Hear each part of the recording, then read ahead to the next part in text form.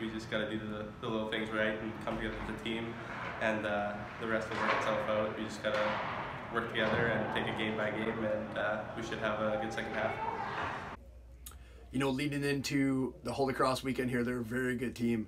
They transition the puck really well. They're very good on the cycle in their O-zone. Their D skate well. They've got some forwards with some good experience and some good points over their career. So we're going to have to play a very complete game, you know, which is nothing different to us.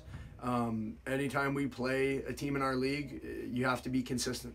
And I think consistency is a key for our team here, and that's where we struggled the most during the first half of the year. Is we had times where we looked very good, we had times where we looked very bad. We were very up and down, but we needed to be more consistent. We need to be more consistent in special teams, in our defending, in our offense. And leading into Holy Cross, I don't think we need to focus on them as much. I think the key here is to focus on ourselves and our game and making sure we're playing a consistent 60-minute game.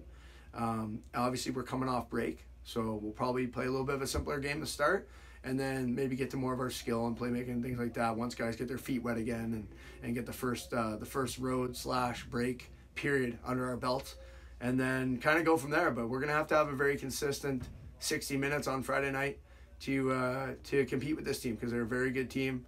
Again, they play well, and we're looking forward for the challenge.